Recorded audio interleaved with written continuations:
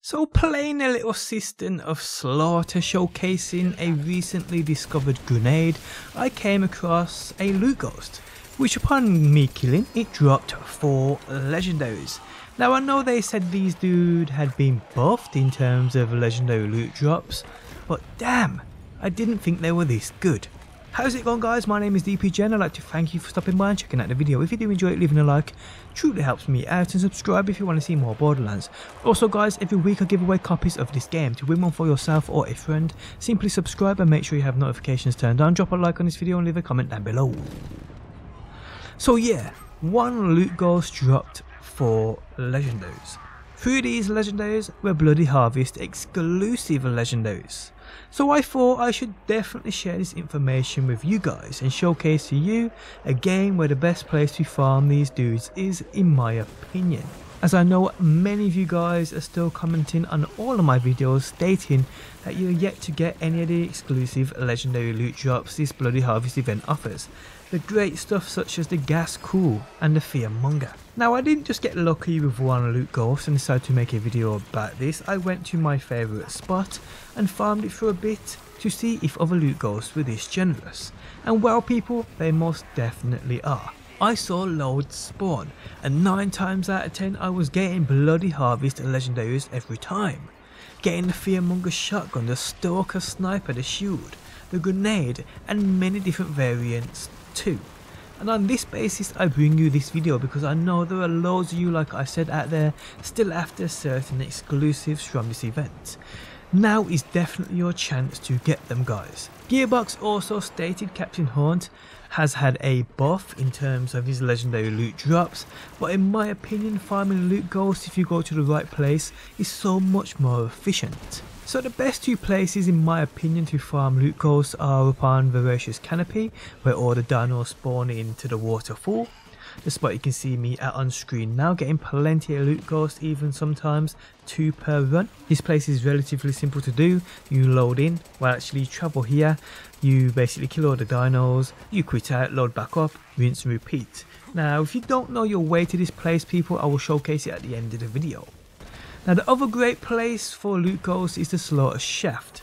This though in my opinion can be a little more difficult depending on the build you are using. Me being a Zane main, I prefer Voracious Canopy, but that doesn't mean it's actually better. But for sure guys, these loot ghosts are incredible now for new legendaries, exclusive legendaries to the Bloody Harvest event. You should definitely take advantage of them while you still can. The Bloody Harvest event ends on December 5th. So we've got a little under a month to get what you want from this event. I do recommend, like I've mentioned on previous videos, trying to get a shield which allows you to apply terror to yourself either through a melee or via from action skill end. You will need something like this to basically use terror anointed weapons and gear when this event ends, because when this event does end, loot ghosts go with it, so you won't be able to get the effect from enemies in terms of terror, where all these terror anointed items come into play. So yeah guys, I'm sorry if this isn't new information to you, but I do hope it helps the people out there that are still after those certain legendaries. And on that note, we have come to the end of the video. If you guys enjoyed it, leaving a like really helps out. If you're new around here and want to see more Borderlands videos, be sure to subscribe, and if you never want to miss a video I upload, you can turn notifications on by hitting that bell button. But guys, thanks as always for stopping by. Hopefully you enjoyed the video, and hopefully I will see you on that next one.